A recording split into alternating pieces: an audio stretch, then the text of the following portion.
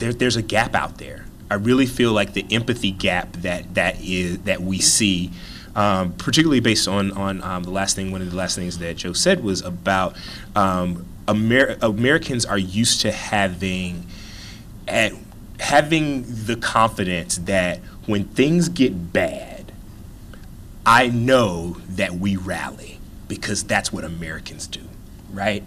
And so I think that there are a large number of Americans out there right now who no longer feel that way, and they're looking for that thing that they can look to. Some of them feel so disconnected from government that government looks so completely different from what they thought it would be and could be and should be when they were in that civics class, or when they knocked on doors for that first campaign that they worked on, or when they cried for the hope and cried for the change, right?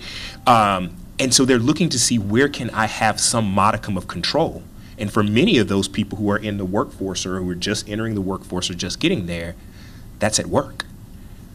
And so we, as in-house folks, have to help our executives get religion around that there's this new expectation for the company to be, a moral agent in some ways. And that's very new for almost all of us.